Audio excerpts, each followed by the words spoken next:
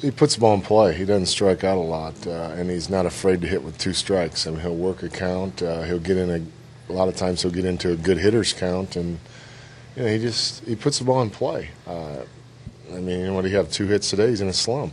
I mean, the guy just can hit. Makes it happen, and he plays pretty good, outfield.